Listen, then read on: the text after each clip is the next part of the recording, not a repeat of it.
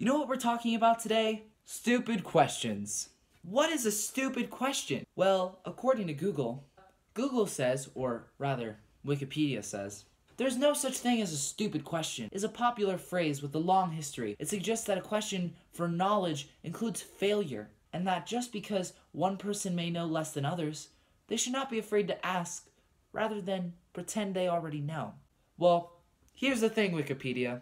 They probably most likely do, especially when it comes to things that are easy to answer, which goes into my first point, think before you speak. Now, I've always been taught all my life to think before you speak, is this appropriate for the situation? Not at home, but just at school as well. Like, is it kind? Is it truthful? Is it learning? Shit like that. But it's kind of ingrained in my brain that I have accepted to hate things that are stupid. For example, I was sitting in science class one day, and this girl who was sitting next to a football player, she's not that bright, asked him, "Hey, do you have to wear that football jersey every day at school?" And the look on his face just kind of told everything.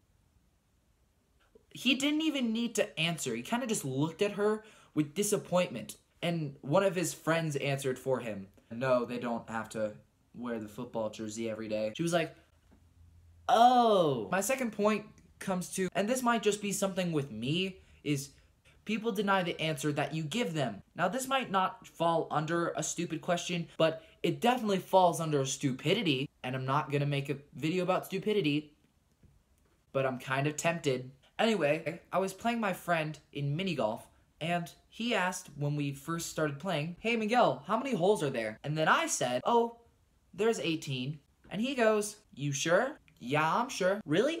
"Yeah, where?" And then I go, "This is your captain speaking. If you look to your left, you can actually see hole number 18, followed by where you put your balls and clubs." And he goes, "Oh, yeah."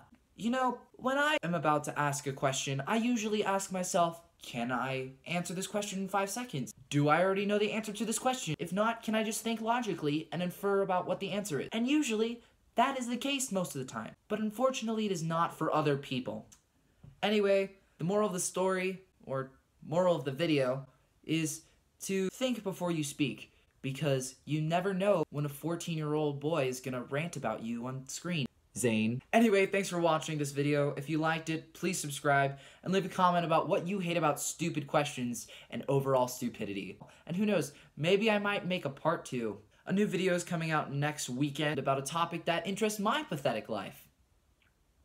Bye!